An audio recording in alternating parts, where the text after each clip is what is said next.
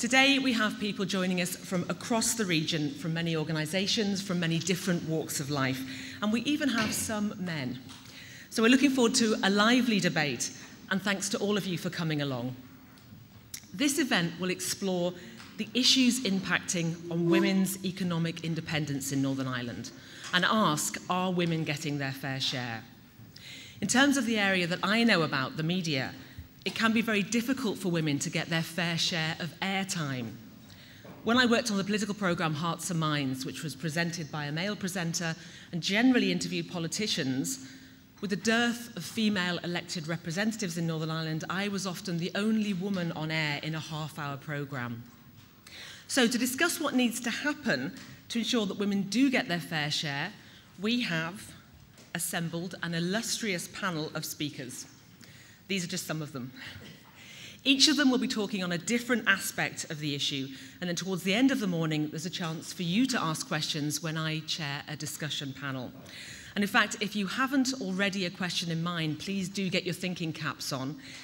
Written questions will need to be submitted by the break, which is around 11:15 this morning.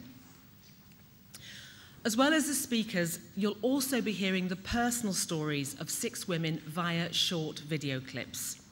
These women will explain the difficulties that they have experienced while trying to maintain their economic independence. And these really are stories from the front line. These interviews have been filmed over the last few weeks, and we're indebted to the women who've taken part and shared their experiences with us. And you can see the full video clips on the Equality Commission's website. For those of you on Twitter, the discussion is already underway, and if you haven't already, you can join in too. There is a hashtag of #HerFairShare, or you can follow the Commission's Twitter feed at EqualityComNI. And as you can see on the screen, we'll be showing the live Twitter feed at points throughout the morning. In terms of our agenda, we'll aim to break at around 11:15 for coffee, and lunch will be served at 1:30. There are toilets, again, through either of these 2 doors, round to the side or just through there.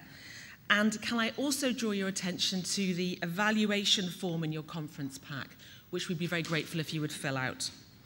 And finally, in terms of parking, before you leave this building, you will need to print an exit ticket from the machine in the foyer, otherwise you'll be stuck here.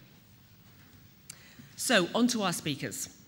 As you know, equality in Northern Ireland is the responsibility of the Office of the First and Deputy First Minister, and we're delighted today to be joined by Jennifer McCann, MLA, the junior minister in that department. So I'll now hand over to Jennifer, who will formally open proceedings. Thank you.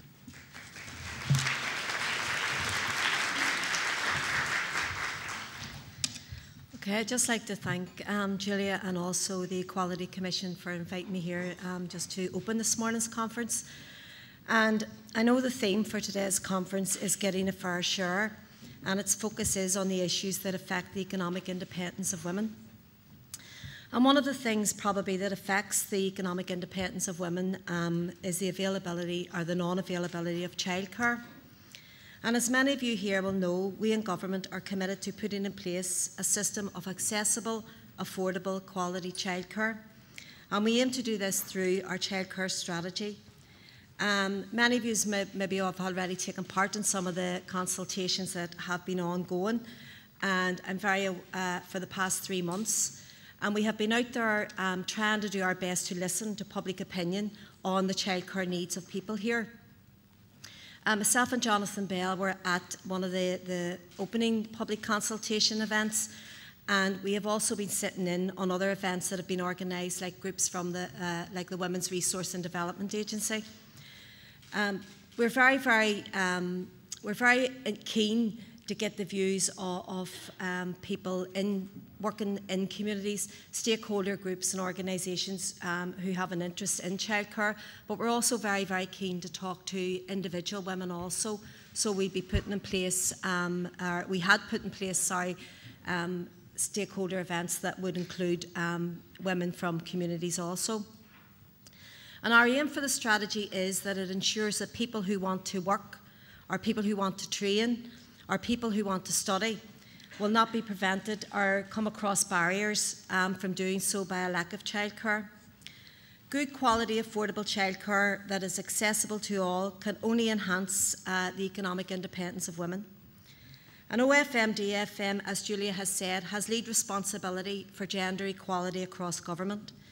We deliver gender equality through the Gender Equality Strategy, and the strategy aims to achieve a society in which men and women are equally respected and equally valued as individuals, and in which there is equality in terms of opportunity, rights and responsibilities. And we are also very, very aware that there are structural inequalities there that also add to the barriers that women find when fulfilling their potential or fulfilling their role in society. So we're very, very keen to ensure that those structural inequalities are challenged and dealt with also. Key actions of the Gender Equality Strategy include addressing gender inequalities in education and training, in public and political representation, inequalities in work-life balance, and inequalities in access to employment and in pay and in poverty. And all of these issues relate directly or indirectly to the economic independence of women.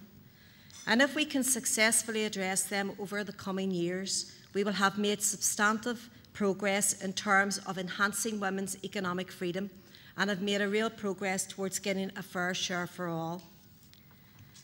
The Gender Equality Strategy is currently under review, and we're looking at how it has performed against its targets and, more importantly, how it might be improved. In developing, managing, monitoring and reviewing the strategy, we have worked closely with representative groups and with the Equality Commission. And we're also working with stakeholder groups and organisations to ensure that our gender equality strategy will achieve the goals set for it, including the goal of increasing women's economic independence. And I know that today's event is in part a preparation for the forthcoming UN examination on the Convention and on the elimination of all forms of discrimination against women that will consider how we have performed and in terms of our gender equality obligations. And I know that the Equality Commission and many other local groups will be submitting a shadow report that will inform the questions that will be asked during the examination. And we welcome all these reports. We also welcome the examination itself. It is good that there will be a reasoned, critical reviews of our performance on gender equality. It is only when people review our track record on gender equality that it will give us the basis for going forward and making it better and doing it better. We need to be challenged. We need to be keeping on improving our performance, but we really, really need to be listening, coming out and listening to conferences like this. We need to be listening to people on the ground, individuals who work in communities, who work in communities with women's organisations and who actually represent women through those organisations and those groups. Because it's only by listening that we can know that what we're doing, whether it's being productive or whether it's right or whether it's wrong. So, you know, I really, really enjoy coming to conferences also like this here to listen also, just to hear different people's point of views. So in conclusion, I really hope you have, and I know you have a good panel of speakers here today, but I do hope you have an informative and very thought-provoking conference. I support its focus on a fair share for all and welcome the discussion ahead on women's economic independence. And I can just say, you know, our door is always opened if there are organisations or individuals or groups that feel, you know, that there's issues there that they want to discuss with us up at the Office of the First and Deputy First Minister also. So I hope you enjoy the conference and have a good day. Thank you.